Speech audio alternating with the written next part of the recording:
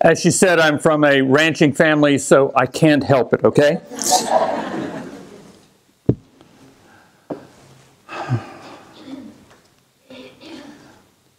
In 2005, the United Nations approached my organization, Florida Earth Foundation, to come up with an idea worth sharing. The UN owns a university in Delft, Holland. The university is called the UNESCO IHE, also known as the Institute for Water Education. UNESCO IHE is a very unique organization and university. As I said, it's located in Delft, Holland. It's the largest water university in the world. It offers MSc and PhD degrees in water disciplines, so it's a grad school, basically. And it is designed for developing countries, so we from the United States or from Europe normally don't go there. It also has about 2,000 to 5,000 applicants per year. 200 are chosen. It's all done by testing. And so these are some of the brightest students in the world. It has about 14,500 graduates from over 120 countries since it began in 1955. Over 80% of the students that go there are contracted to go back to their country of origin so that they help solve the water problems in their country of origin. And so in 2005, we formed the UNESCO IHE Florida Earth Partnership, and we take an entire division of that university, their Department of Hydro-informatics. Now, hydro-informatics sounds like a really high-tech word. It's their modelers. They take and model water systems, or they model hydraulic systems, riverine systems, ocean systems, anything to do with water. And we bring that entire department here in the summer, right here to Palm Beach County, and we set up a course for them. In the process of doing this program, we've done 160 students from over 43 countries since 2005 when it was begun. We have a lot of partners that put this program together, and this is kind of our flagship program. And we have partners from the federal government, all the way from the Department of State, because we're dealing with student visas from these, with these students coming from all parts of the world, universities, and government institutions, and also private sector folks like Watts Water, which sponsors some of these students, and individuals are partners in the program. And so here is a film that was a PBS special that ran this year that featured our 2010 class. One of our flagship programs is the Florida Earth UNESCO IHE program and partnership, which emanates out of Delft, Holland. The UN owns a university in Delft in which they award master's and PhD degrees to students from developing countries in all kinds of water science. And so we bring those students over to the United States for a 2-week course that we have developed for them. And a very integral part of that course is the Kissimmee River, because the Kissimmee River has been modeled greatly by South Florida Water Management District, the Army Corps, all the agencies that take a look at what needs to happen with the Kissimmee River. And so we expose these students to that type of hydro-informatics, as they call it, which is simply just modeling of water systems. It's a good example of how indeed we should work with nature, not against it, because here we see the excellent case studies, how various tools, various approaches, which are top of the notch, can be used to improve ecological state and environmental services for various systems that are in Florida. So right now we have 12 students, 4 of them are from Ethiopia, 2 from Egypt, 2 from Colombia, 2 from China, 1 from Vietnam, and 1 from Mongolia. We come here to see that how models are being used in decision making, preserving the nature, bringing back ecology, or in flood management, or hydropower, like that. Before coming here, they were having lessons, lectures from some people from Florida. They are giving lectures on the wider perspective of Everglades Restoration Project, and part of that is also on Kissimmee River Restoration Project. it's incredible to see how quick has an ecosystem restored, because normally these projects involve a lot of money. So if you can show results in a very quick, in a very small amount of time, it shows that they are really valuable. One important thing is that you should try to work with nature, not against her, and that is something that we water engineers know.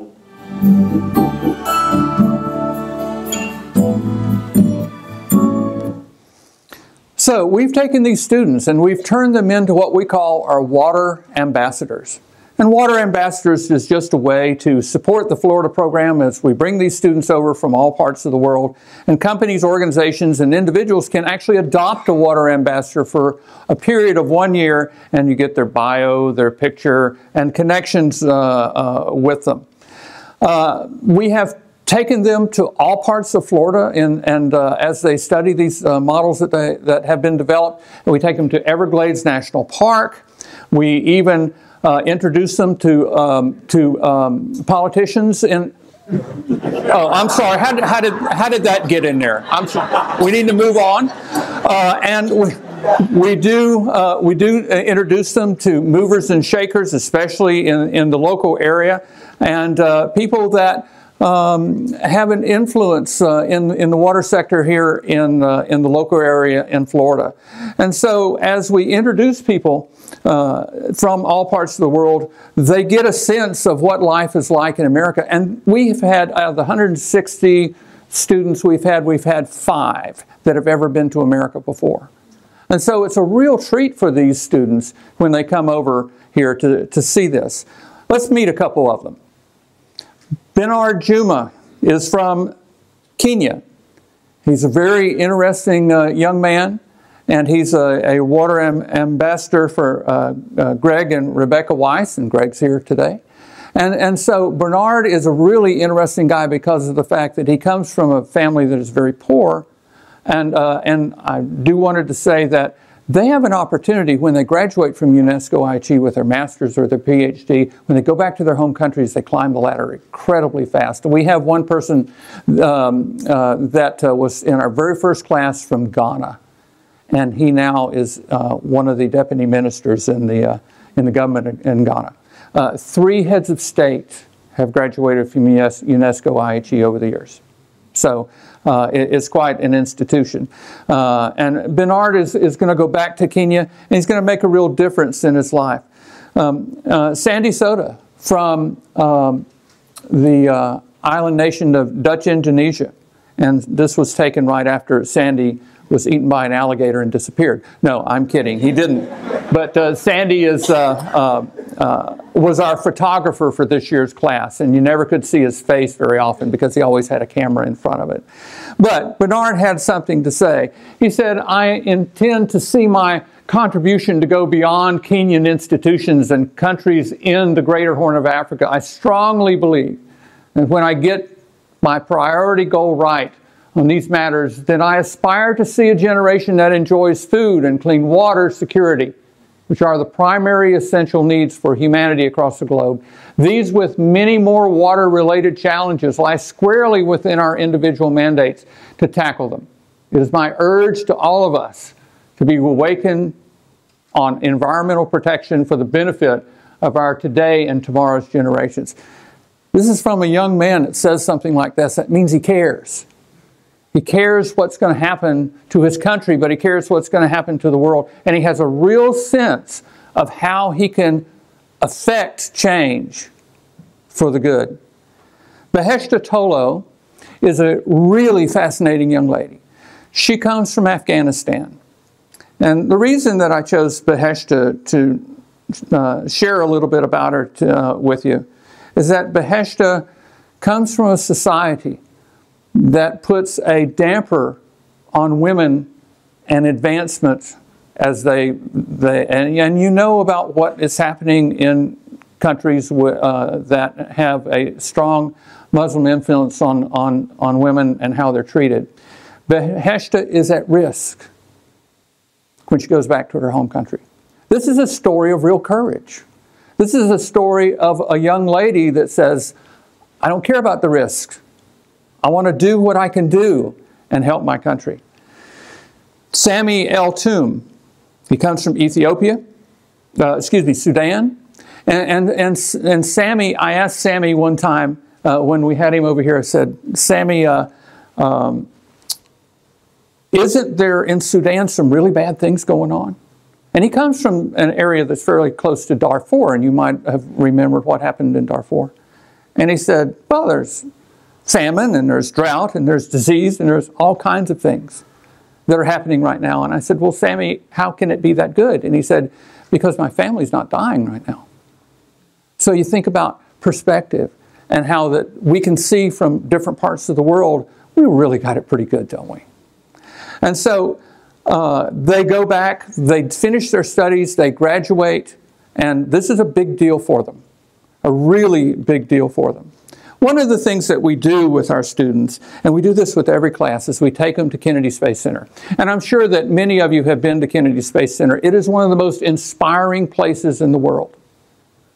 And at Kennedy Space Center, there is this building called the Saturn V building. And if you've ever, how many of you have ever been to Kennedy Space Center? And in the Saturn V building, there's this theater that you go into that shows a lunar lander, life-size, that descends onto a fake moon surface. And that display and interactive presentation is narrated by Alan Shepard. And Alan Shepard said that as he got off his lunar lander and set foot on the moon when he was in his Apollo mission, the first thing he does, he comes down the ladder and he turns around, and the first thing that hits him in the face is an Earthrise. The Earth was just coming up over the horizon of the moon. And Alan Shepard said that he stood there and wept in his helmet, openly. And you could hear him doing it as he was on TV and the world listened to him.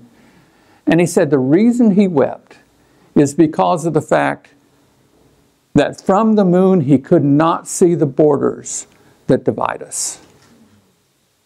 These students take that back with them. And these students, they literally wept. And maybe nobody else in the room in the theater weeps, but these students, it just hits them in their heart. And so they go back to their home countries after they experience that.